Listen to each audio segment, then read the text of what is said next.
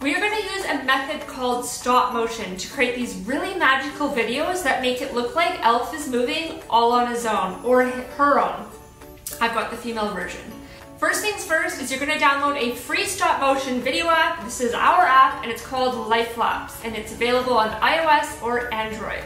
Before we dive into the app, I'm just going to share two basic things with you on the principles of stop motion creation. So first things first, all you have to know is all stop motion is a sequence of photos stitched together. So what we're going to be doing is we'll be taking a photo of Elf, moving him a little, take another photo, move a little, so on and so forth, and when you play it back, it looks like he's moving on his own once you speed up the video. The second principle is to not move the phone while you're shooting, because if you're moving the phone, then everything's going to be moving as you take it versus just Elf. If you have a tripod for your phone, amazing. If you don't and you want to get one, they're available on Amazon. You can probably get it overnight if you have Prime. If not, we have a couple different hacks that you can use if you don't have a tripod. The hack is pretty simple, and it's just to find something to lean your phone against while you're shooting. So you can use a mug, a cup, a book, anything really, as long as the phone is upright and not moving throughout the duration of your shoot. If you want to shoot directly down, a hack for this is to place your phone on the edge of a table or a chair. This will be super handy if you're creating snow angels with Elf. Welcome to Elf on the Shelf tutorial, where Elf is moving a pinwheel.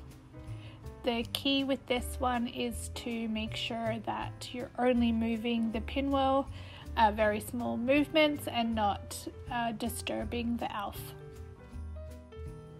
You are going to want to use either a Bluetooth remote or the interval timer and have your volume turned up so you can hear each photo being captured. Don't use the phone to trigger your photos because any movement will create a jerky stop motion. So again, you're just moving the pinwheel bit by bit until you've completed a full cycle.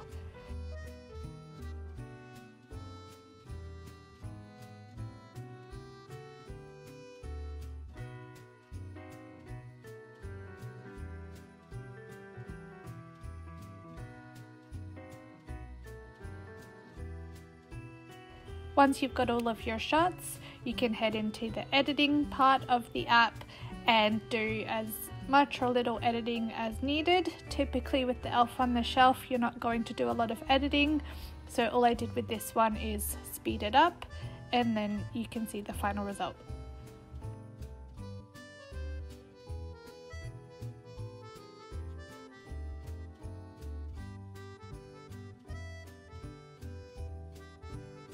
If you enjoyed this tutorial, please smash that like button. It really helps get our brand in front of more eyes. This is only one of many Elf on the Shelf video tutorials that we have.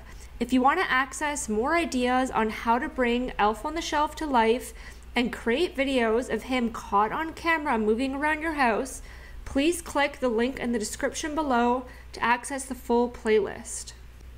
If you share your video on social media, I'd absolutely love to see it.